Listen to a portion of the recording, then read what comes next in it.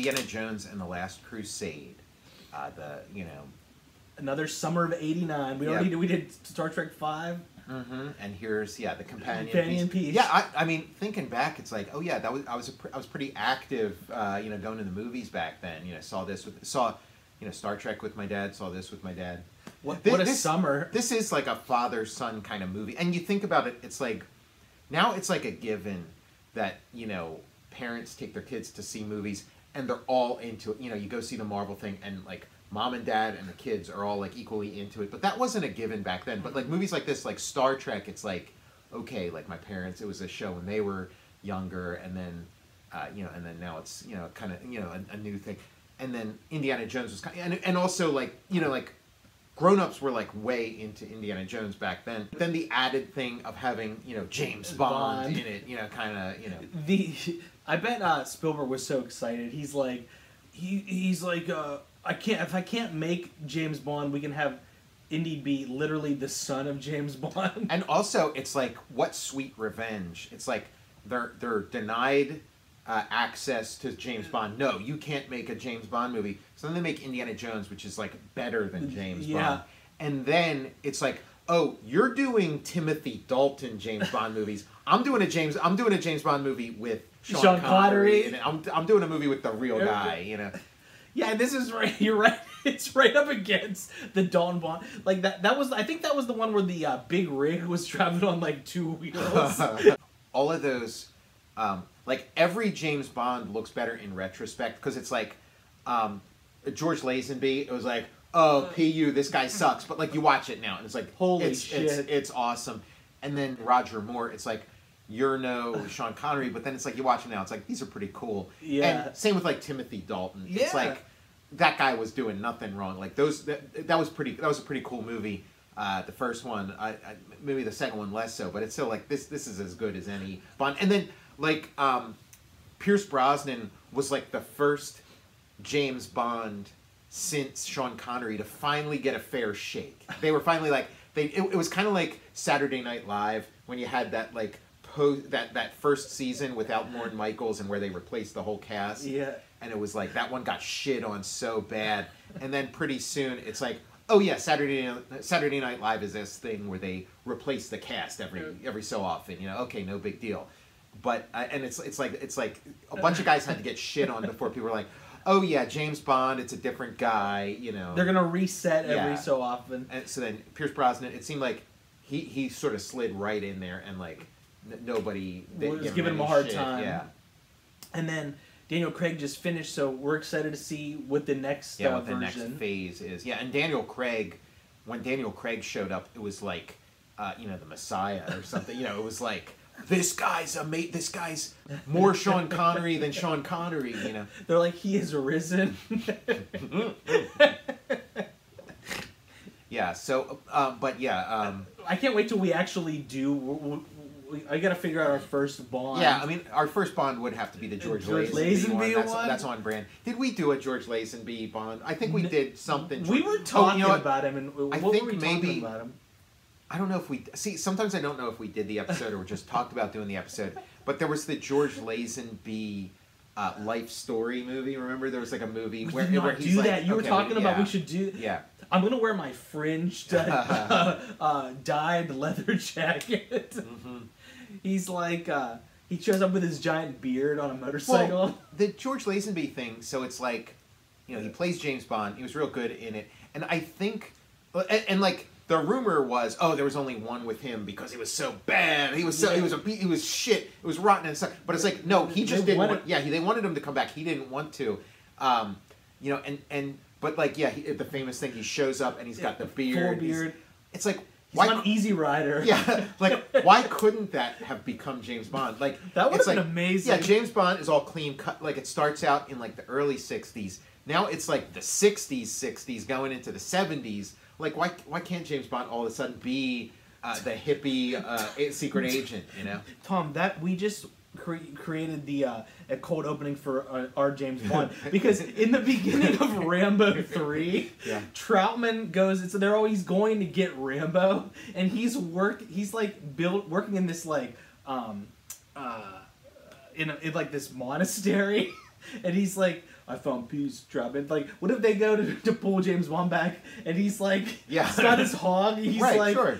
he's like, he's just like, hanging out at a fucking like at a roadhouse or whatever. Well, that's kind of where these James Bonds kind of end up too, because like the Daniel Craig ones, he kind of he gets to a point where like he doesn't want to be James Bond, like where James Bond, not Daniel Craig in real life, but like James Bond, the character is kind of like, I don't want to do this anymore. I just want to live a normal life. So like they do kind of get there sort of story wise. So like why not show that visually with him being like all the David Letterman beard. And, yeah. I like how the talk show hosts, whenever they retire, immediately grow that big. Well, because they have to maintain a kind of James Bond image. They kind of have to be sort of like slick, clean cut, wearing a suit, and just let it hang out after you're done. We saw a lot of cycle play like this. We were saying when we did our Lawrence of Arabia. Oh, so yeah, this is the Indiana Jones and the Last Crusade episode. I forgot we started. My brain was going into James Bond land. Yeah, but yeah, like the motorcycle play. A lot of play in there. Yeah, I mean, it is those are the Lawrence of Arabia motorcycles, and it's. I also see Lawrence of Arabia's shit stained underwear hanging in the tree. Well, this is kind of like the road he was on. It was just kind of this tree-lined road. Now, this guy who's doing all the stunts and doing the wheelies, like, what did he think was going to happen? He's doing that big wheelie. It's like, oh, maybe I'll just put a stick in your wheel, and it's kind of cool because it's a joust.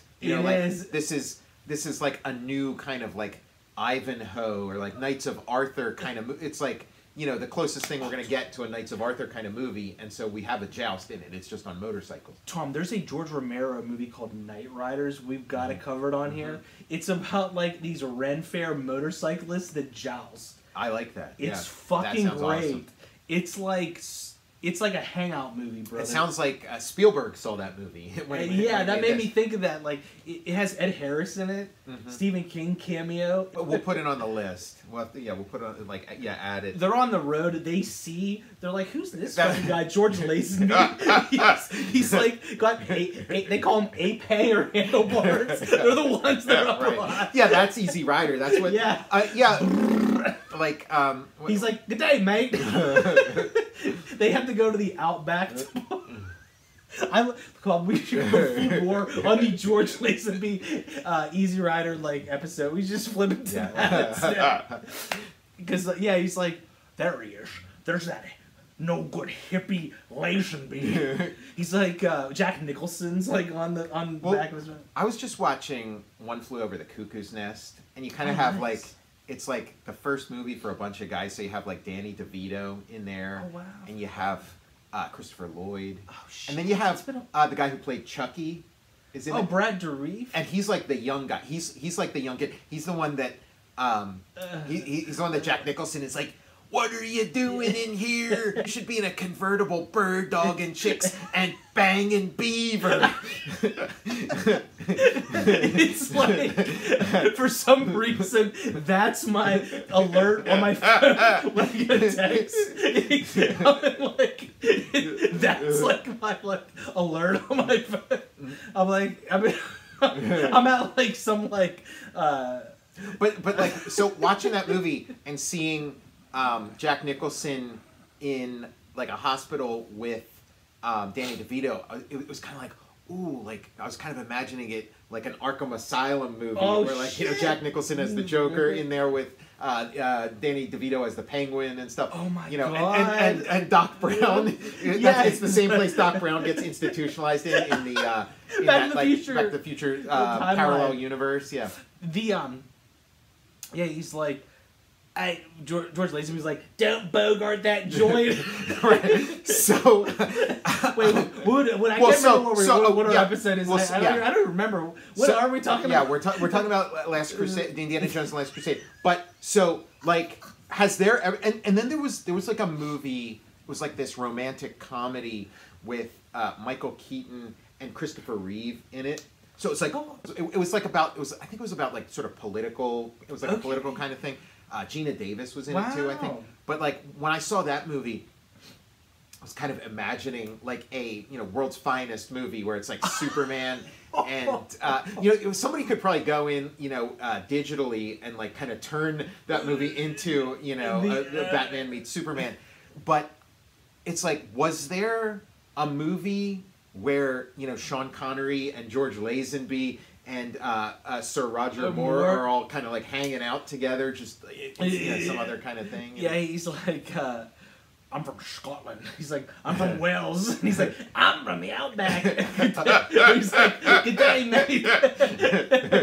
James Bond throws a boomerang. He's got Vegemite all over his face. Watching that George Lazenby it's not a documentary. It's like this. It's like George Lazenby is like telling his story to the camera, and then you like cut to like an actor playing young George Lazenby, and it like he is so like the stereotype of Australia because he's like larger than life. He's like, I might, and he's kind of like blundering into these situations just with like pure machismo and bluster and whatever, and then it makes so much sense that he just kind of blusters his way into becoming the next James Bond, this thing that like everybody wants, and it's like, where the hell did this guy even come from? But then it also makes sense that he'd be like, honor me, James Bond, stick it up your arse. He's like, he's like, pardon me, let me take this. He's like, it's Paul Hogan. He's like, I have to take this. And it's like, why wouldn't he? Like his whole life had been sort of going this way. Why wouldn't he assume that like, something better will come along? Like why wouldn't he? And then he sort of realizes like, oh wait, I went a step too far. Like I had this good thing going with James Bond. There's an interview where he's like telling how he's like, yeah, Steve Irwin asked me to go diving with him. I turned him down. Or it's like a story where he is somebody gonna make a movie with like Harrison Ford and Mark Hamill just kind of hanging out? You know what I mean? Like how come there's not that? Like like just doing something else all together. Yeah, get those guys on screen together. Yeah, like where they're not in where it's not Star Wars. Yeah, so it's like they should do an airplane movie where they're like it's like a Great Waldo Pepper. That's how they would have to convince Harrison Ford to get on board. That's like it's about amateur aviation, and he's like and single earrings. He's like, now you're speaking my language. Continue. That's why that made me think of it, because I was like, the one thing that could get him off his ass is like the experimental aircraft. Because Mark Hamill is like bummed that he didn't get any scenes with Harrison Ford in the new Star Wars movies, and it's like the budgets for these Star Wars movies. Why couldn't they have like filmed a little mini movie of just something else altogether? Like if you see like The Hobbit, or not The Hobbit, the Lord of the Rings movies, there's like an accompanying sort of documentary that like the guys, like the actors made. The actors made this little documentary. I forgot about yeah. So like, how come is there something like that for Star Wars where it's like Carrie Fisher, Mark Hamill, and Harrison Ford like? In a car together or something. You know how like on Lord of the Rings, all the guys got like tattoos. Yeah. All like, well, Harrison Ford on the set of one of the movies tried to convince everybody to get single dangling earrings. Yeah, and they were like the Little Orphan Annie locket. So like the three of them all like fit together to form a shape. They all like put their heads next to each other. It's like on the Lord of the Rings, they're like, yeah, we got these tasteful little like tattoos, and he's like, yeah, Harrison Ford wanted everybody to get a Prince Albert. He tried to get purple spears. He's like, they're dick beers. You know what would be kind of I don't like this idea, Harrison. So like the ear's not the only thing that spears. Last Crusade, we've got Harrison Ford as Indiana Jones, and then his dad is James Bond. It's Sean Connery as Henry Jones Sr. Like, how about the next James Bond movie? Like, the new James Bond goes in to meet M, and it's Harrison Ford. That's fucking that's a great idea, Tom. Yeah. That's hell yeah. That's a great idea. It's funny because like do you remember that movie Hollywood Homicide with Josh Hartnett? Apparently they hated each other's guts, so with the new James Bond, it's Josh Hartnett. It's Josh Hartnett. And they weren't like speaking off camera on the set. They like hated each other's guts. He's like, I think he called him a punk or something. Yeah, Harrison Ford seems like somebody who would be like real easy to get on his bad side. I show up to try to like appeal. I like how we both came to the, like, we were both vibing on the way to his heart is amateur aviation and single earrings. Well, like, and Harrison Ford, it's so funny because like it's like all these guys who are like these icons, and then you want them to be that icon in real life, and then like they're so not. So like the famous one is like you want Henry Winkler to be the Fonz in real life, and then it was kind of like, like, oh, did you know the Fonz is actually a nerd? He's actually like, he talks like this, and and with Harrison Ford, it's like he's the coolest guy. He's so awesome. You want him to be your best friend, and it's like he's the biggest grouch. He's the biggest like, get off my lawn, kind of, get off my airplane, get off my lawn, and like he really should be playing Mr. Wilson in like the new Dennis the Menace movie or something. Once again, Tom, you're nailing these late stage Harrison Ford castings. He's like, he lives out in like Wyoming or something, or like he has like a ranch, and he was in the that like, was it like what Jack London movie from the last like 5 years? Yeah, right. Yeah, White Fang. Yeah. And I think he acted completely. They didn't have a real dog. It was a CGI dog. He's like, I don't want this mangy mud around. It was like a guy in it was Andy Serkis in like a green leotard, but then like somebody as a prank did like a CGI Chewbacca on all fours. Crawling around. I'm just laughing because Andy Serkis has a red rocket dick. It's like his dog dick is coming out. They're like, what the fuck? Now, I want dog shit. Yes. He's going method, and he's like wrapping around the campfire. It's like, they're like, now he's humping Harrison Ford's leg. They've got all kinds of like different, prop replicas that you can buy and stuff. I'll have to look it up, but there's got to be the Grail Diary. If you would could love that. Like a replica of the Grail Diary, that would be pretty cool. I was on Hasbro Pulse recently, and they have a replica they're selling. I'll have to send you the link. It's for the that like headstone for from Raiders that he puts on the staff. Okay, it lights up. Mm-hmm. I would love a Grail Diary prop. I thought you meant like you were gonna say the little gold statue. Oh my gosh, the gold statue has a golden ear. Yeah, Andy Serkis was going off his rocker during White Fang. Like, he plays the dog.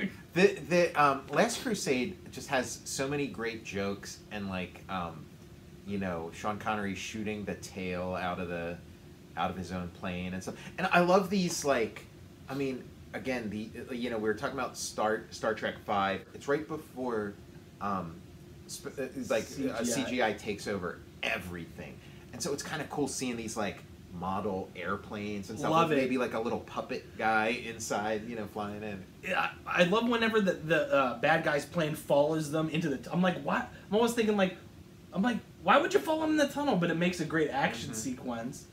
Son, they got us. Yeah, biplane action, and you think about like it's George Lucas and Steven Spielberg, and you think about it's like, let's get some biplanes in there. Hell yeah.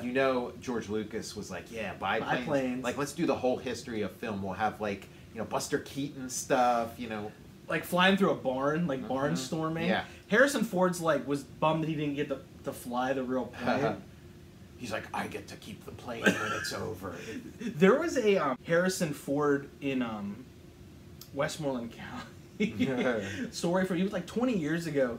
He came to buy an airplane. He came to like Arnold Palmer Airport. Right, yeah, because Arnold Palmer Airport, it's pretty cool. It's like a lot of small airplanes and stuff. Yeah, it's pretty cool. And there was this restaurant in town. They're like, Harrison Ford ate there. And did they name a sandwich after him? Like whatever he ordered became the Harrison Ford.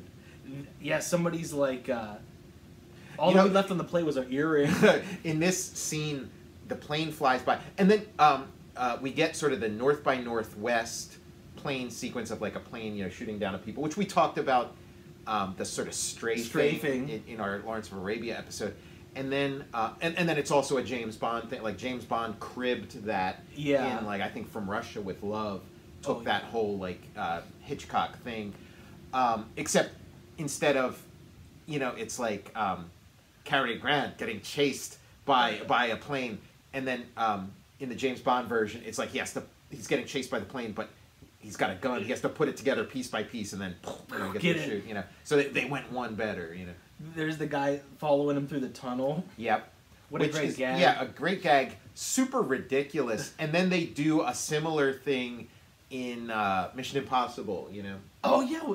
Which is, equally ridiculous, but, like, I love both of these sequences. Me too.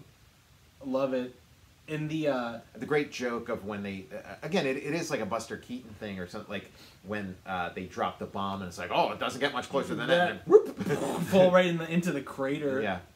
And then he's like, suddenly I remembered my song. That my homage with the rocks and the trees and the birds in the sky. He's like... Yeah, at this point, because, like, there was, like, the Raiders of the Lost Ark Atari game, and then there was the Indiana Jones and the Temple of Doom arcade game, which I absolutely loved. Like, I lived for that game. And then it's like, by the time they're making this, it's almost like they're thinking, like, okay, how's this going to work in the video game? Because it does have a lot of, like, sort of puzzles and problem solving. It's like, you're in the, oh, how are we going to defeat these planes? Oh, pick up umbrella, when I was little, or maybe even like 2 weeks ago, I'm pretending it's a machine gun like in Batman Returns, and I'm also doing the Sean Connery, like, scare the birds with the... Well, also, like, I mean, Hitchcock is such a god to these guys, and so then it's like, oh, the birds. Like, we'll have a little the birds kind of sequence where we're going to weaponize birds. The plane's flying by and stuff, and it blows Harrison Ford's fedora up, and all of a sudden he looks like, one of the Bowery Boys or something. Like, see, it is kind of funny, and then he, like, folds it back down. It's like, okay, he's a Bowery Boy. But he looks like, or like... Ed Norton in The Honeymooners or something, when you got the hat kind of pushed up. Hey, Ralphie boy! Donovan, he's, bribing his way in with some, he gives him, like, the Rolls Royce. Yeah.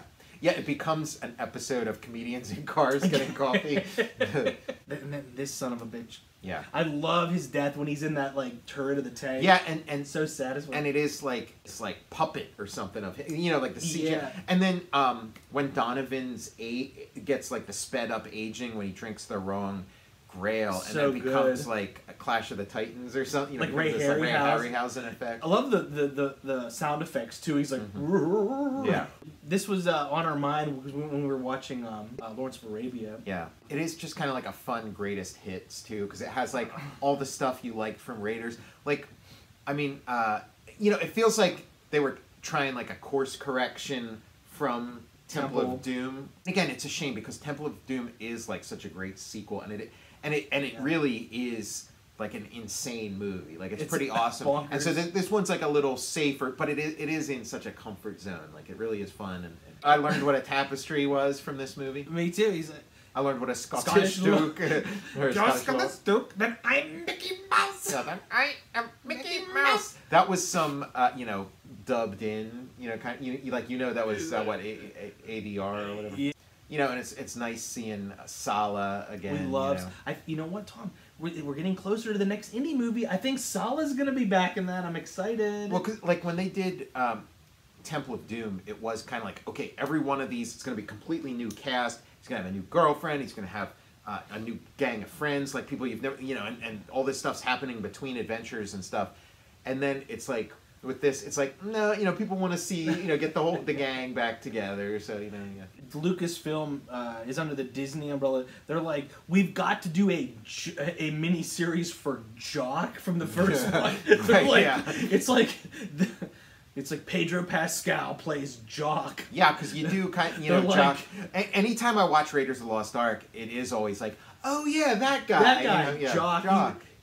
And and then the Kingdom of the Crystal Skull, he has that like British guy who's kind of like turns Mac. on a Mac. Yeah.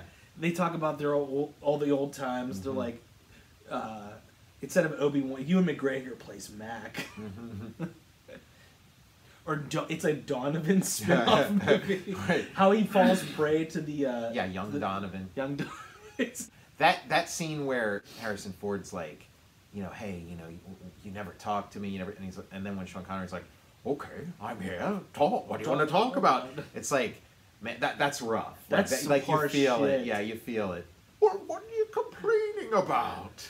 Like, yeah, shitty father. Like, yeah, that's like the narcissistic father. That's where it's like, he's just not leaving any room for that kind of stuff, and then sort of like shaming you for wanting to have some kind of like heart-to-heart connection. And then it's like, if he's got something that he's interested in, then we can, because then he's like, okay, now that we got that unpleasantness out of the way, let's talk about the Grail Diary. Talk about my personal obsession. Just when you've gotten interesting, he's like, you left just as you were getting interesting. Get your motor run, and it's George Lazenby coming down. I mean, George Lazenby's still around. He could play M. Or he could be in the new Indiana Jones. He could be Rand or whatever, or a villain, or he's like shouldn't it be all James Bond related things? Yes, Timothy Dalton's still alive. Yeah, Timothy Dalton. It's his uncle Daniel Craig. Yeah, Timothy Dalton's gotten like interesting roles and stuff. Like he was in Hot Fuzz and stuff. Yes. Talking about George Lazenby before with James Bond, we were mentioning Telly Savalas was as Blofeld. He was like doing his the lollipop. Right. He's like, and it's like a gimmick lollipop. It's like a poisonous lollipop that he gives somebody else to try, or like it presses a button and lights up, or it has a beacon, or shoots stuff out. I played my share of Indiana Jones video games, and there was like an action game, there was an adventure game, there was a NES game. Remember in the NES game, because it's like all those challenges that Indiana Jones has to face to get the Grail, they're pretty cool in the movie, but then it's like, how do you translate that into a game? Because the one where he has to spell Jehovah, in that sequence, it's like you have to spell Jehovah and then just keep spelling it over and over, you just have to keep spelling it and spelling it and spelling it and spelling it. He's like, he fails it because he spells Judas Priest. He's like, you would have passed the test, depending on the man, if you hadn't listened to your damn new wave of British heavy metal. The Western was like so out of fashion by this point, like when we were kids, the Western was done.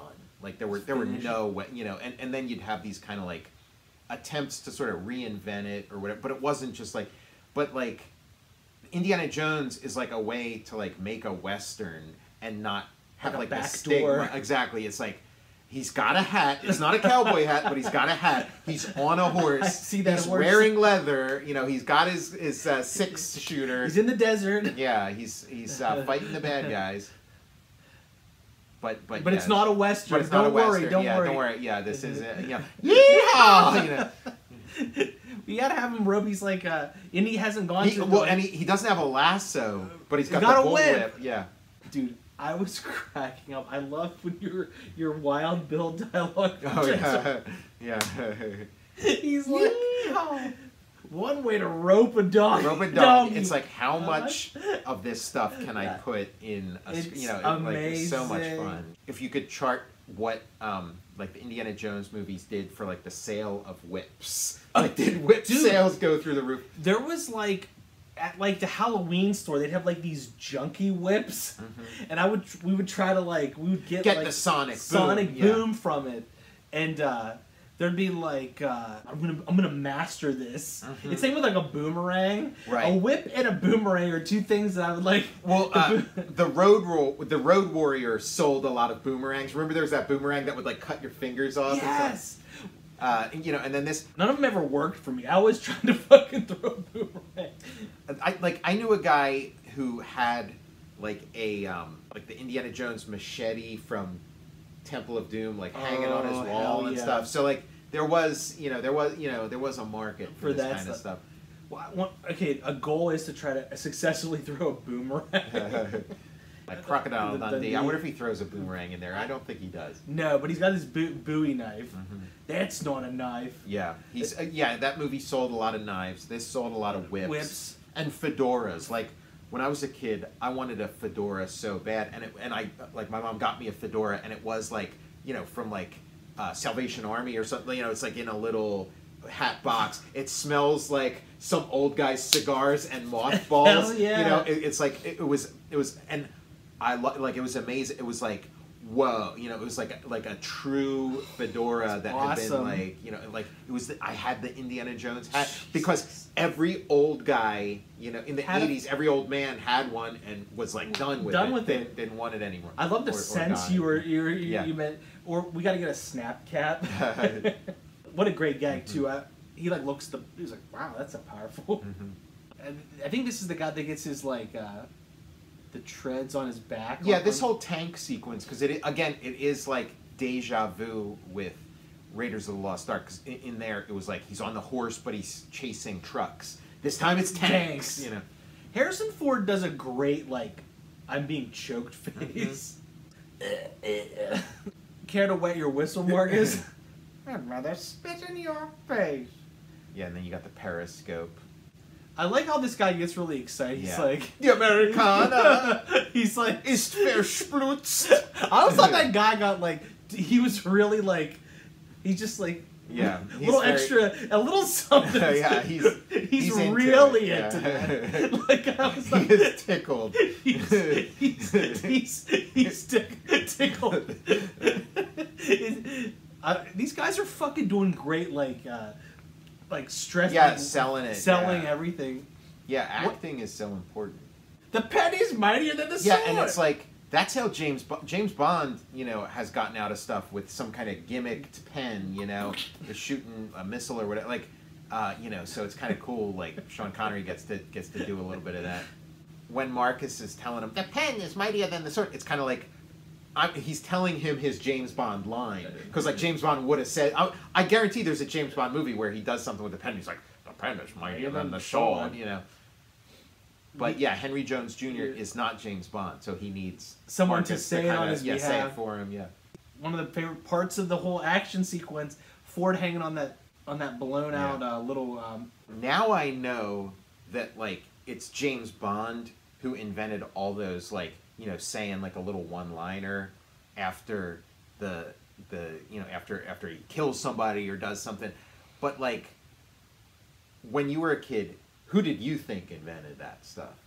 Like Arnold. Me too. That's what I thought. Exactly. Like that's what I was going for. I thought it was Arnold. Yes, exactly. That was something. Oh, that's an Arnold Schwarzenegger thing. So it's so funny when you realize, like, oh no, this is like guys who grew up with James Bond doing a James Bond thing. But I was like, oh, Arnold invented that. He invented, you know, consider the divorce and, you know, stuff like that. No chance. Yeah. Big mistake. Yeah. Jack Slater. Hasta la vista, baby. Yeah, all that's bye, like, remember? Yeah, bye bye, baby. Au revoir, les enfants.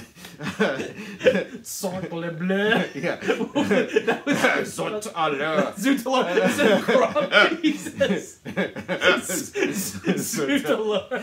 But yeah, for the longest time I thought it was that's an Arnold Schwarzenegger thing, and then it's like, oh no, that's a James Bond thing. You know, like, so then when C-3PO is doing it in Attack of the Clones, remember, like he's like, I've lost my head, and, you know, that kind of. Oh yeah. He becomes James Bond for a little bit. We're really doing in the Last Crusade justice. Yeah, I'm glad we got to talk about Indiana Jones and the Last Crusade. You know, if you put together the bits and pieces from various episodes, you get like a complete Last Crusade episode. You take a little bit from this, a little bit from the Lawrence of Arabia. Someone timestamps them. Yeah.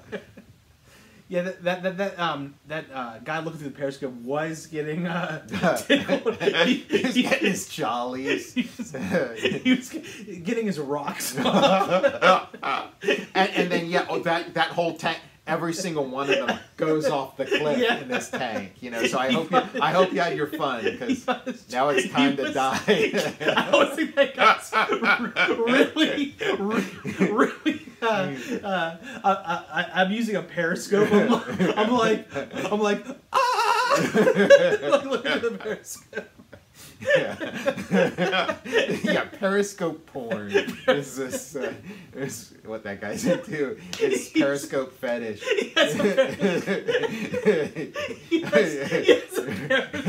That guy, his backstory is he angled to get that assignment. Like he swindled his way to get. He's like, they're like, we put the wrong guy on the Periscope.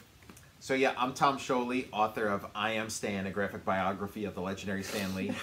I'm Matt Zeoli. And Saturday, May 6th is Free Comic Book Day, and there's going to be a Free Comic Book Day edition of I Am Stan. It's a comic book-sized excerpt of the book, and ask your retailer to set aside a copy for you. Follow me on Instagram at cinema_2. And I'm going to be making an appearance on Free Comic Book Day at Phantom of the Attic Comics Oakland in Pittsburgh from 1:30 to 4, so I hope I'll see you there. Follow the show on Instagram at total_recall_show. And follow me on Twitter at Tom Scioli, on Instagram at Tom_Scioli, and check out my Patreon. Go to patreon.com, search Tom Scioli. The like I pull this Periscope down. The guy's like, it's like they're like all the other guys operating the tank. They're like, oh great.